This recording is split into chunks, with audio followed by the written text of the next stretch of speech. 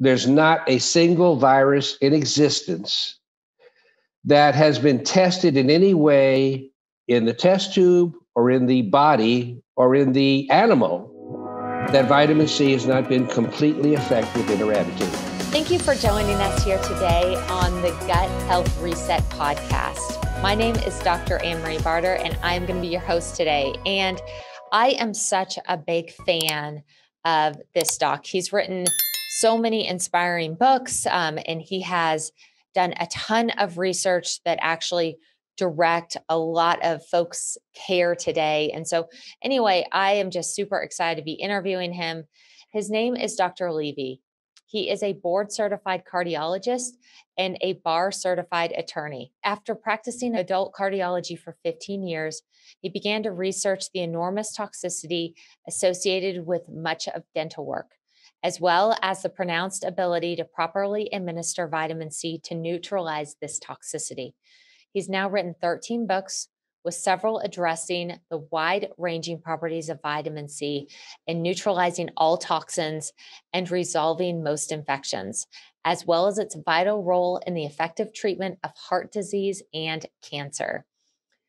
Others address the important roles of dental toxicity and nutrition in disease and health. Recently inducted into the Orthomolecular Medicine Hall of Fame in 2016, Dr. Levy continues to research the impact of the orthomolecular application of vitamin C and antioxidants in general on chronic degenerative diseases.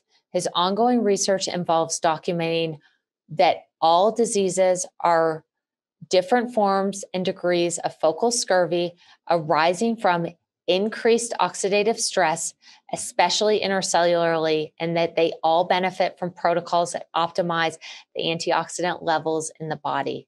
Dr. Levy just completed his latest book, Rapid Virus Recovery, No Need to Live in Fear, that he has been giving away for free to all online to offer an easy, cheap answer to COVID. And we'll put those links below.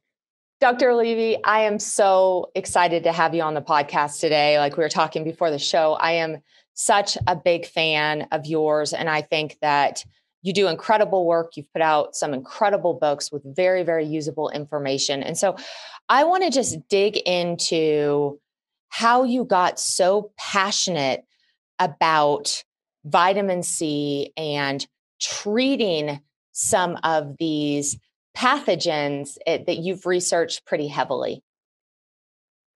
Well, the vitamin C all started with Dr. Huggins, Hal Huggins, back in 1993, who I consider probably to be the first true biological dentist to practice dentistry with orthomolecular medicine principles.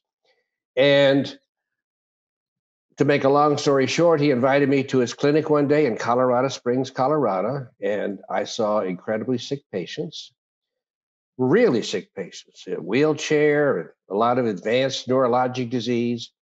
And I saw some of these patients getting incredibly intense dental therapy, extractions, cavitations for hours. And when it was all over, they were feeling great. This is the type of thing that puts a college graduate to bed for a week, and these old frail patients were feeling fantastic.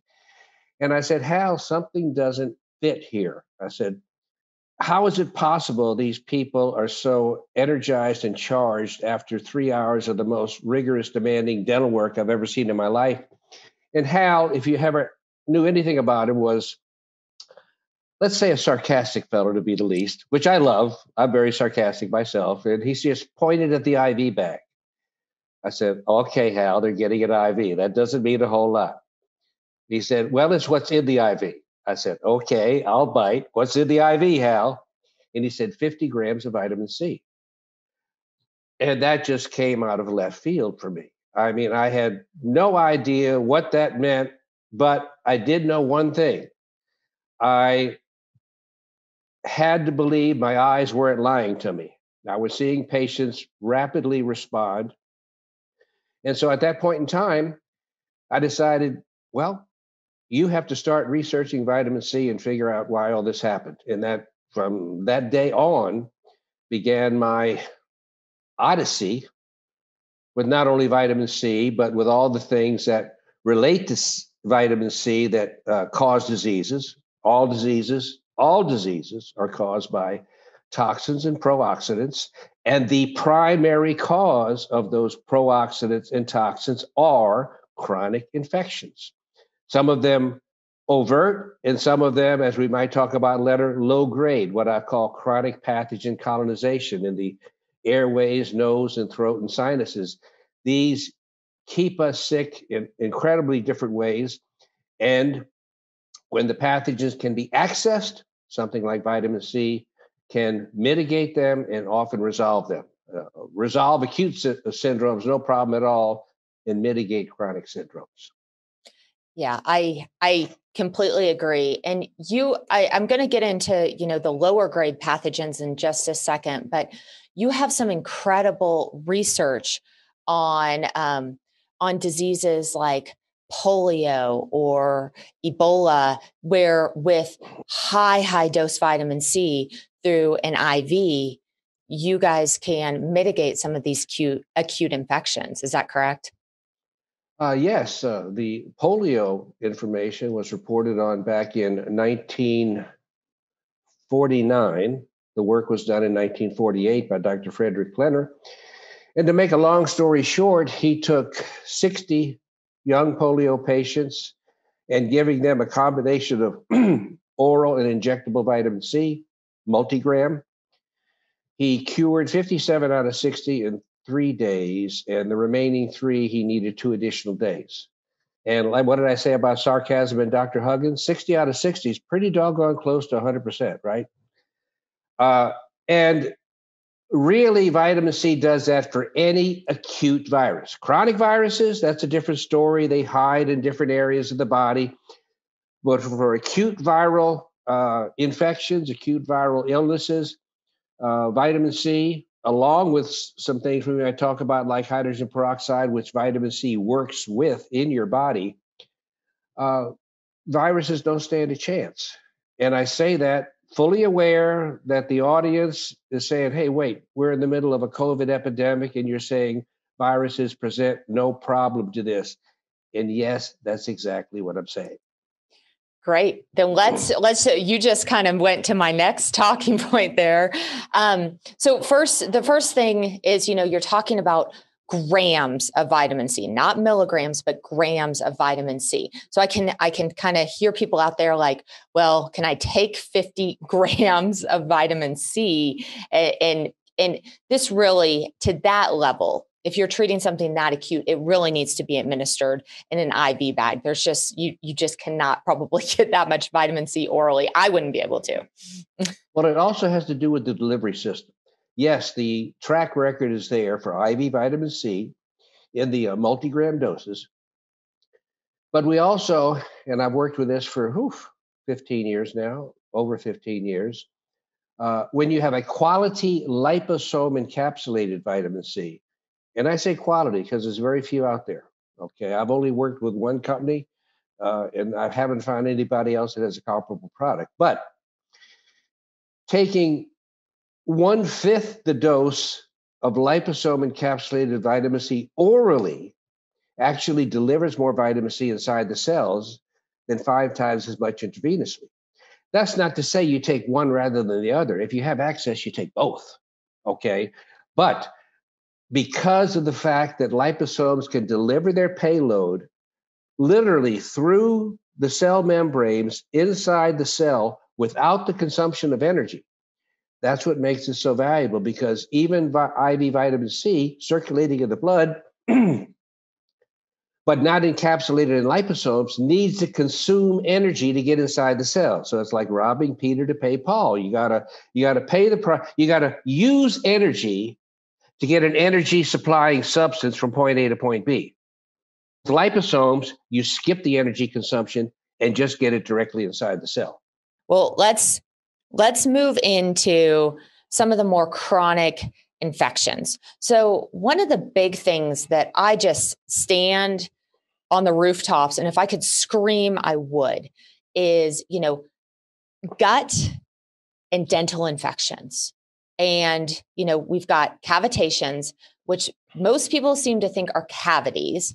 And so we have cavitations from primarily wisdom tooth removal, and then we have root canals. How do these things in our mouth have any impact on our gut health, and what can we do about this? Okay. Well, rather than give the public a lot of stuff that they have a difficult time remembering, if they remember my email address and say, I want the 2 books you were talking about, I'll give links to 2 free ebooks. The email address is TELevyMD, TELEVYMD at yahoo.com. So send me a note. I'll send you the books, and it'll give a lot more detail about what we're going to talk about right now. Number one is, and this is covered in the one book that actually I now have 110,000 downloads around the world. Okay. But that's because I'm giving it away. I wouldn't have made 110,000 sales, but that's okay.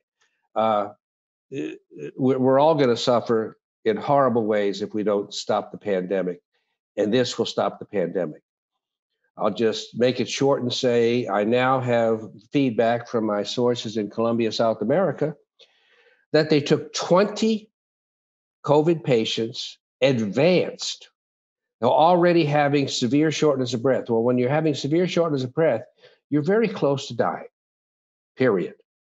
And in 20 out of 20, they gave hydrogen peroxide nebulization, 3% for half an hour, 3 times a day for 5 days. And they cured all 100. 100%. They cured all 20. So, and this is covered in a newsletter that was sent to the Orthomolecular Medicine News Service. It was just published on Monday. This is important not only because of what it does for COVID, but the thing is, and we're going to segue into an entirely different area. I wrote the book on hydrogen peroxide nebulization primarily because we're in the middle of a pandemic, and I wanted to end the pandemic, and I gave it away, and it's still giving it away. But in the process of doing this, I just absolutely stumbled into some whole different new concepts, which is the concept is chronic pathogen colonization, not an acute infection, not an abscess, but just a generalized growth of pathogens in different areas of your nose, throat, covered by biofilms. And what do you do when something slowly grows in the area where you swallow? You swallow pathogens and toxins all day long. I mentioned earlier, all disease, 100% of all disease is caused by oxidative stress in excess of the antioxidant counterattack you can give to that. And the reason most chronic diseases won't resolve with powerful antioxidant intake, make them better, but not resolve, is because you never identify and stop the chronic pathogen colonization that's feeding new oxidative stress into given tissues, and in this case, into the gut. Now, many times people that start, myself included, started the hydrogen peroxide nebulization for other reasons, found in a day or two, start having the most incredible normal formed bowel movements of their life, okay? You don't form a perfectly normal bowel movement with an abnormal gut. That also brings home the point as to how readily resolvable many gut problems are.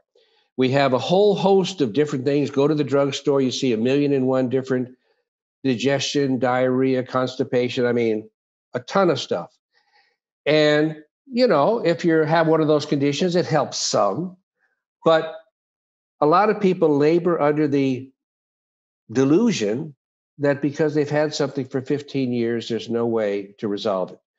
Well, you've had something for most people, in the case of the gut, for 15 years because you swallow toxins and pathogens every day, every day, every day, every day. As it turns out, there's also the gut bugs, abnormal, cause inflammation, cause leaky gut. Leaky gut is where it becomes porous between the intestinal cells. Well, guess what? The intestinal cells replicate very, very, very rapidly. So if you stop the toxin influx almost completely, guess what? Your leaky gut disappears in a couple days. This is why you get a normal bowel movement in a couple days. I've already had multiple people with 10, 15 years of irritable bowel syndrome completely resolved in a few days to a week doing hydrogen peroxide nebulization, nothing else. Not that there aren't other things you can do, but this is not only the primary monotherapy for dealing with COVID or any other respiratory virus, it's also the primary monotherapy for normalizing your gut. And of course, what else happens when you resolve leaky gut? You stop poisoning your entire body. Leaky gut and an abnormal microbiome makes all diseases worse, causes some diseases, but makes all diseases worse. I mean, I had people writing me say, well, Dr. Levy, I started the hydrogen peroxide nebulization, and in a couple of days, the pain in my leg went away. What's going? Well, what can I say? We're all interconnected. We seem to think that just because something is 3 feet away from one spot in your body to another spot in your body, that they're never going to interact, or that they have no interrelationship. Well, that's just not the case. Now, in the case then, going to the dental, big subject, and we won't be able to do it justice, but the book that I talked about, that if people want to write to my email, I'll give them, is that especially by the time you're an adult, and especially by the time you're in your 50s, there's nobody, in my humble opinion, that doesn't have significant dental toxicity. Some have horrible, some have minimal. A good start is never to get a root canal. Okay, root canals are 100% infected. Some people contain that infection better than others, have perfect thyroid function, and those toxins, for a number of different reasons I don't have time to go into, will stay put. That's the tiny minority. The rest of the time, every time you chew on a root canal treated tooth that always has some degree of abscess at the root tips, what are you doing? You have a better delivery system of toxins into your body than if you gave it IV push, because you squeeze it into two places. You squeeze it into the venous blood and you squeeze it into the lymphatics. And this is the reason for the vast majority, not 100%, the vast majority of women in breast cancer. Anybody, any physician, medical person who treats a breast cancer patient and doesn't evaluate their mouth is committing the highest form of malpractice. Okay? It's that simple. All right. Just as anybody with a heart attack, the cardiologist that doesn't evaluate the mouth, same thing. In one study where they did a atherectomy on heart disease patients, where they actually scrape out the plaque at angiogram and then examine the plaque. And they examined the plaque with PCR testing for pathogens. Well, two things. They did 38 patients. They found over 50 different pathogens, nearly all of them oral. And they found it in 38 out of 38 patients. Again, pretty close to 100%.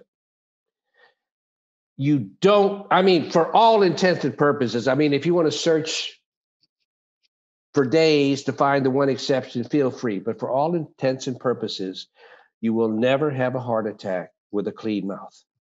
Just won't happen. The only reason you have the heart attack is because the pathogens come from these infected teeth, infected tonsils, infected gums, venous system, into the arterial system, into the carotid artery with the first big systolic contraction with a lot of pressure. And then those pathogens colonize in the coronary arteries. And what do pathogens do? They consume antioxidants. So you literally put the artery into a state of arterial scurvy, knock the vitamin C levels down to zero, and then you know what happens. The primary stimulus for the immune system to go anywhere in the body is inflammation caused by antioxidant, aka vitamin C deficiency or absence. And what's the first cell to show up? The monocyte. And what does the monocyte have? The monocyte has 80-fold, 8,000% more vitamin C than the surrounding blood. So literally your immune system, in my opinion, because of the facts that I just told you, your immune system is actually a delivery system for antioxidants in the areas that they're most depleted. If you put the whole immune system in a nutshell, I'm telling you, that's the primary role of the immune system, is to restore and defeat oxidative stress by bringing antioxidants to the site of infection/inflammation. So you have all these things, and when you temporarily sterilize the throat and allow a normal flora to grow back in, all varieties of problems start disappearing. Now, there's a lot of different detail on how you do that. That's a little bit beyond what we're talking about here, but that's the interconnection. Amazing. You know, it's really interesting that you bring up the point about PCR testing and what you found in the arterials. I've thought that, but when I've tried to find out and ask people about that, because I've had rickettsia that was about, I thought 30 could be associated with about a 30% blockage, and did high dose vitamin C and some other things that were very antiviral. And most people say, no, we don't think that that's what's in the arterioles. We don't think that that's what's clogging. But when we did another scan, it was completely gone after the treatment within a month and a half. So might I add, what a stupid thing to say, we don't think. Who cares what you think? What matters is checking it. What matters is looking at data, okay? If you look at somebody and say, well, I don't think this is present in their artery, what a silly statement. Mm-hmm. Do you have a psychic ability that some other physician doesn't have? So totally. No, so that really validates what I've seen clinically, but could not really explain. And let me tell you something else too. And there's a lot of data behind all of this. So you have heart disease, you go with high dose antioxidants in a limited number of patients, you'll stabilize and start to reverse the atherosclerosis, literally bring the narrowings down. But if you add eliminating the root canals and the chronically infected teeth, you have many people have abscessed teeth that are absolutely pain-free, but you need a 3D cone beam examination to determine that. When those teeth are gone and the tonsils have been injected with ozone to clear up all the infection that's accumulated in them from all these infected teeth, and you take care of any sinus problems. In other words, you take care of the seeding sources of viruses, bacteria, protozoa, fungi. Then you give high dose antioxidants. You will reliably across the board resolve atherosclerosis completely. Nearly all of the time. So I just want to make sure. So you're basically about nebulized hydrogen peroxide, high dose vitamin C, but also removing the infections that are actually in the dental canal versus doing just ozone therapy on them. Is that correct? Right. I mean, you're never going to, an infected tooth is also a dead tooth. Okay. And you can never mobilize the immune system. And even if you did perfect injections of ozone, which is a phenomenal anti-pathogen agent, make no doubt about it. I'm very pro ozone in all dealing with all infections. But even if for the sake of argument, and I don't think you could do it, but even if for the sake of argument, you could completely sterilize the tooth is dead. It no longer has natural fluid flow. And when it first becomes infected, the fluid flow that naturally flushes the tooth out into the mouth, that fluid flow reverses and starts coming back into the tooth. So if you put a dead tooth, have a sterile dead tooth in your mouth, it'll be severely affected again in a few days to a few weeks. So there's no way to resolve infections in the mouth, at least in the case of the teeth, without extraction. I mean, maybe someday they'll modify stem cell therapies and they'll start regenerating new teeth. We're not there now. And at the state of the art of medicine right now, the only way to stop the burden of infection and toxins from an infected tooth going to the rest of your body is by properly removing the tooth, because as you alluded earlier, if you don't properly clean out the site, you end up with a cavitation, which is another problem, generally not as bad as the infected tooth, but potentially as bad as the infected tooth. Now, the other thing that's very critical in the context of what we're talking about is anyone who's had a root canal, has a root canal or used to have it and had it extracted, or an asymptomatic infected tooth, all of the tonsils in those patients are chronically infected and abscessed, even though they appear normal externally. So we're not talking about a typical kid's tonsillitis with the big puffed up tonsils. We're talking about the pathogens and toxins seeding the tonsils internally, okay? Now, ozone injections help the kids with tonsillitis too, dramatically. There's really no need for ever having a tonsillectomy again if you have a dentist who's willing to do ozone injections in the tonsils. Cures them and purifies them incredibly rapidly. But the tonsils are one of the primary seeders of the pathogens and toxins, at least, that cause heart attacks. And this was determined many years ago by an incredible physician by the name of Dr. Joseph Issels, who treated advanced cancer patients, all of who had infected teeth. And he had a special protocol. A lot of them started getting better, but 20 to 30% of them would die suddenly of heart attacks. And through his own brilliance, he somehow figured out that this was in the tonsils. And as drastic as it sounds, he started doing tonsillectomies on all of his advanced cancer patients. And then there were no more heart attacks. Also, and this is his words, not mine, 100% of the normal appearing toxins, normal appearing tonsils that he extracted, had cut out of these people's mouths that had a lot of infection in the mouths, 100% normal appearing, were all severely abscessed. Okay. Now, he didn't have that in his day, but it turns out, fortunate for us, if you're going to follow any of this advice, is getting a series of ozone injections directly to the tonsils nearly clears up all of this. So I discovered this too late. I almost had a heart attack 8 years ago. CRP was elevated. I knew about Dr. Issels' work. I said, I'm not going to die with these tonsils in my head. Next day, I went and got a tonsillectomy. And the ENT doctor said, well, that's kind of crazy, Tom. I said, what? He said, well, after the surgery. He said, when I went to grab that left tonsil, which is the tonsil that my root canal had been on 10 years earlier, it had been extracted for 10 years.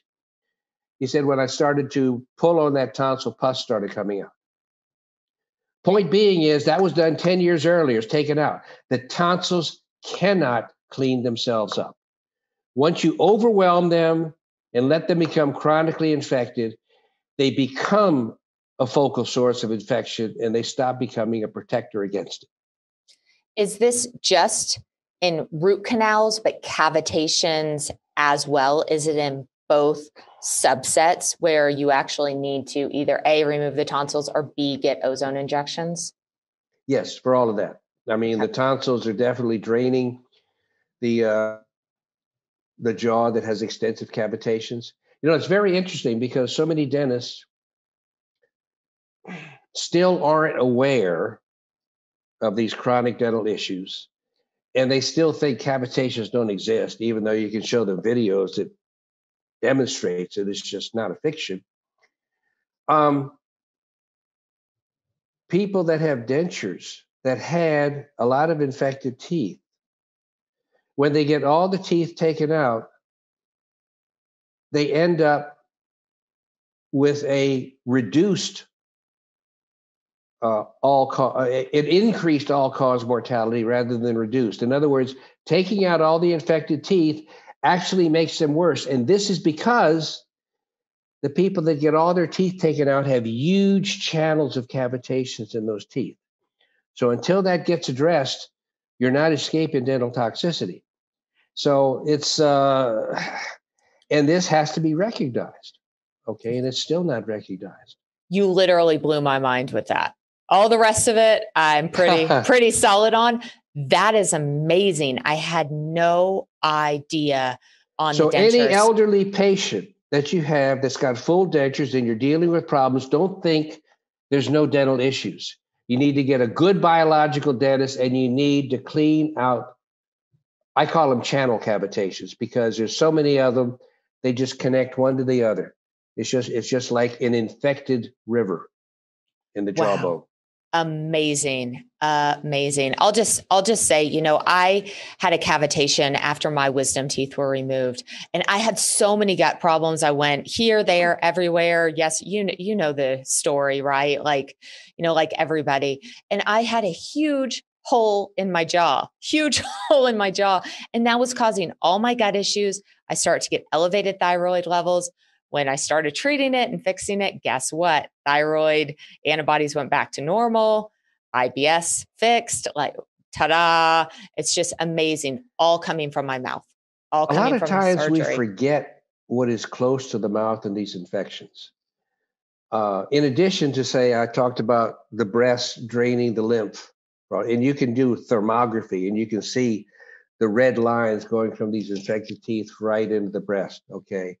In addition to that, it doesn't seem to occur to a lot of people that there's something else sitting right underneath all this dental toxicity.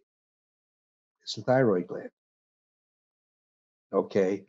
Thyroid issues follow dental issues, period. 100% agree. And I'll tell you, just in my practice, when I run a GI map, I can see mouth bacteria elevated or even below the elevated area.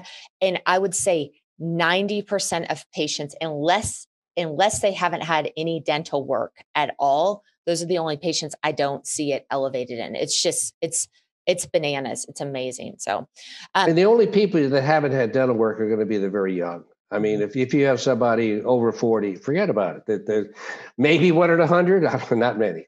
Amazing. So is there anything that we didn't really cover today in this interview? Because this is a big topic, and I went on a lot of different areas I thought were really important.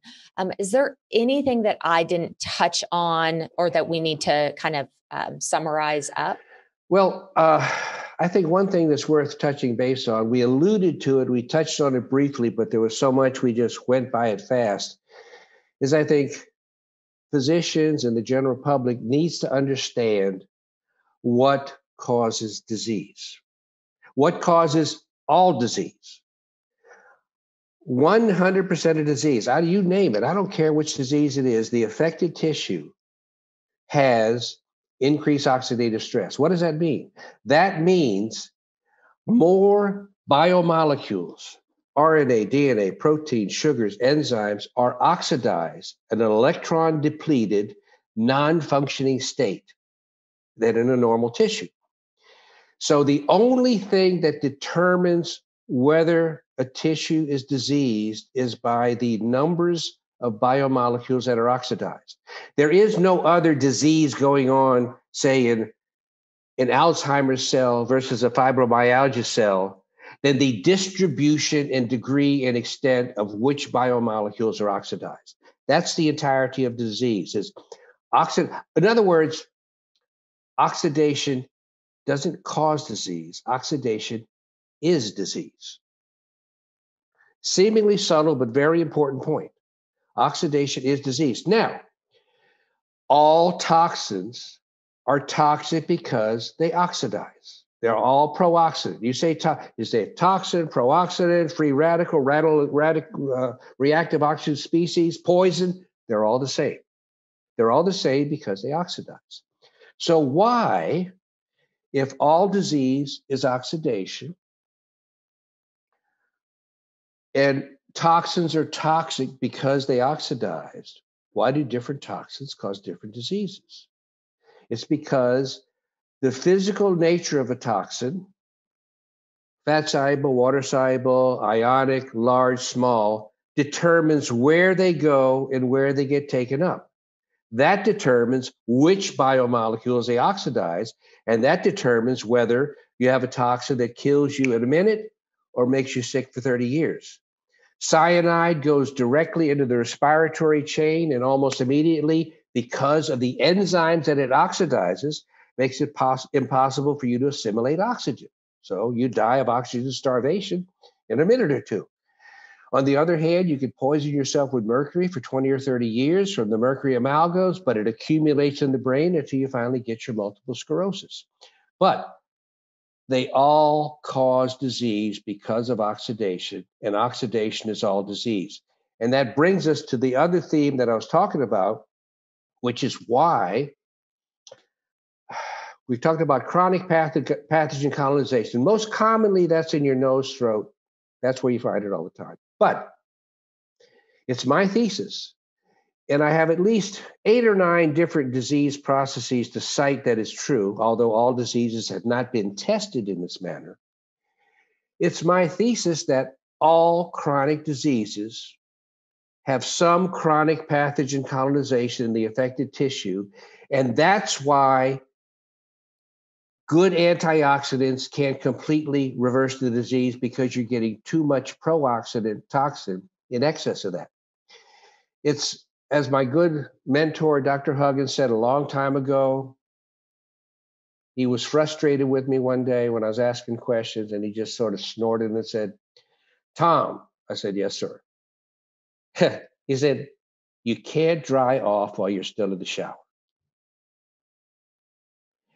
And it's true. You can't resolve disease until you resolve what's continuing to cause the disease on a, as the young people say, 24/7 basis. Okay?